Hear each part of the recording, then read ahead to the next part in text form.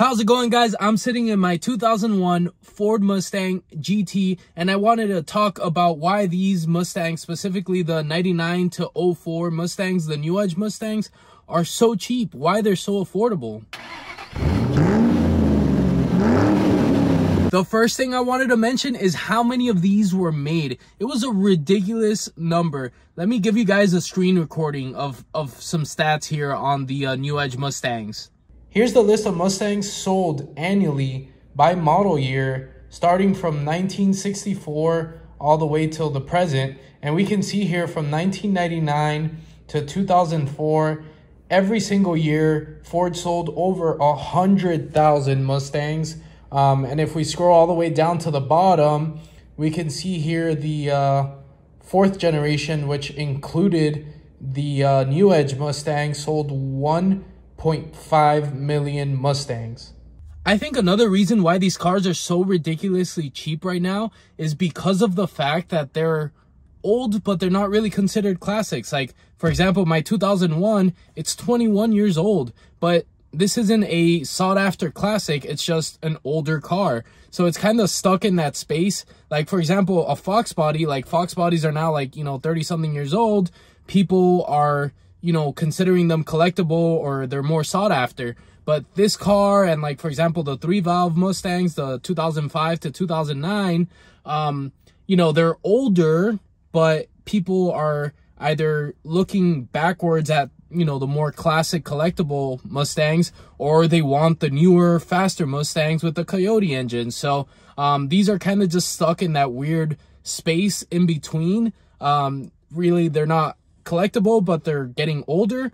And I think that's a good spot to be in when you want to get a cheap Mustang. Like, if you want something that, you can really beat on, and you don't have to worry about paying a ridiculous amount of money, or, it being considered an investment or something like that, which that's a terrible idea. Don't get a car because you consider it an investment. More than likely, you're going to lose money on it. So just buy a car you enjoy.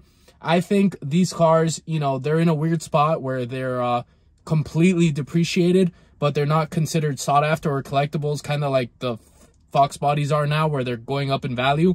So it's a really good place to be when you want to buy a fun used Mustang and beat the crap out of it and drive it like, you don't care, and it's not an investment. So they are in a really good spot right now if you want to spend a little bit of money and get a lot of bang for your buck. So, for example, a lot of the car shows that I've been to recently, I've barely seen any new Edge Mustangs. Like, a lot of them are, the newer, I mean, I would probably even say like, 2013, 2014 and above, just newer Mustangs in general. There is not a lot of new Edge Mustangs, Fox bodies or that kind of like older style. Like, they're all mostly, even 3-valves. Like, I have not seen any 3-valves at any car show recently, actually.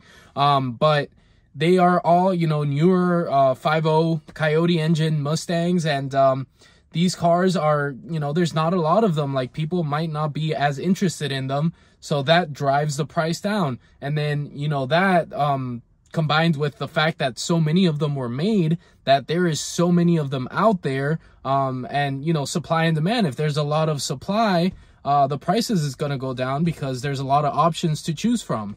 Now, regarding the fact that these are not as fast as some of the newer Mustangs that are coming out, yeah, that's true. But, I mean, with any older car, yeah, the newer ones are going to be fast. Like, if you want to get the newest, fastest car, don't get one of these old Mustangs. But, they're cheaper because they're not as fast. But are they more fun than a new Mustang? Probably. I mean, you can probably beat this up a little bit more and, like, take it more to its limits than some of the newer Mustangs, at least out on the street, and have a little bit more fun with it. Because the newer Mustangs, they're just so fast that in order to take it to its limits, you probably have to get on a track. So I can take this car, I mean, closer to its limits on the street than I can, one of the newer, 5.0 Coyote Mustangs.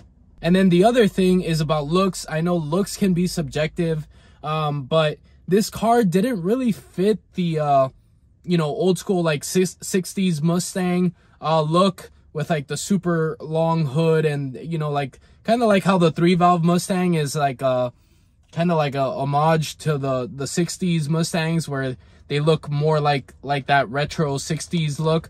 This car doesn't have that 60s look to it. So I don't know if maybe that's part of the reason a lot of people, they're not, you know, very sought after, or why the prices are so cheap.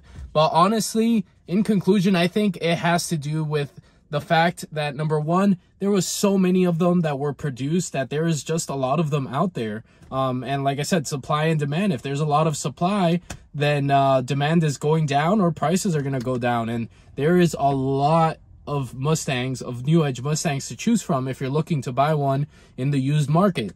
So there you guys have it. That is why I think the new edge Mustangs are so ridiculously cheap, and I think they are super fun for the price. There is not a lot more that you can get that is funner than a new edge Mustang, because these cars are so ridiculously cheap.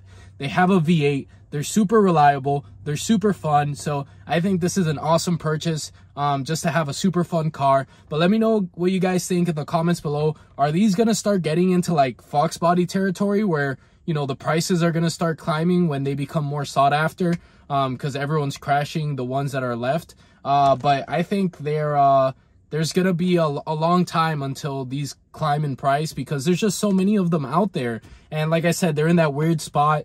But I think maybe like in like 10 years or something like that, they're gonna get into like Fox body territory and maybe start appreciating. Let me know what you guys think in the comments below. Do you agree, or do you think these are gonna stay cheap forever?